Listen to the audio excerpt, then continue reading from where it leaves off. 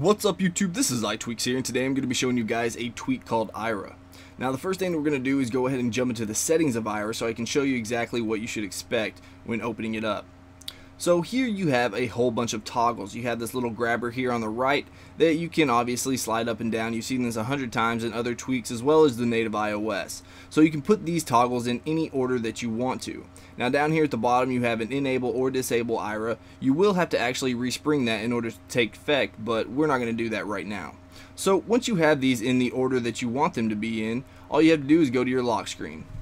So we'll go to our lock screen. So the first thing that you'll notice when you go to the lock screen with ayra is this themed slider. It looks really nice and it goes really well with the overall theme of ayra. Now you won't be able to change your text down here, that's from another tweak called Springtomize, but otherwise the slider looks really nice. So let's go ahead and pull down the notification center here. Now you'll notice all of your toggles up here first of all that you can scroll through and enable or disable as you please. And then down here you have just your regular notification center, except you're able to tap on these and you can read a whole lot of the body of the email as well as remove it or launch it. So if we want to remove it, we'll just remove it just like that. And if we want to launch something, let's go ahead and launch this one right here. It's going to open up the application of whatever the notification is about. So let's go ahead and go back.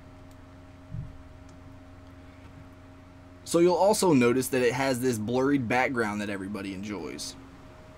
Also you'll notice if you start some music on your lock screen, you will get the album art cover just like that. So another nice touch. So it's actually a really cool tweak and I highly recommend it if you're looking for a new lock screen tweak.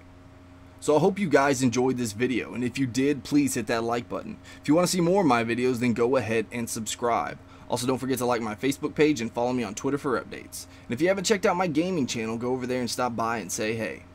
Alright guys, until next time, peace.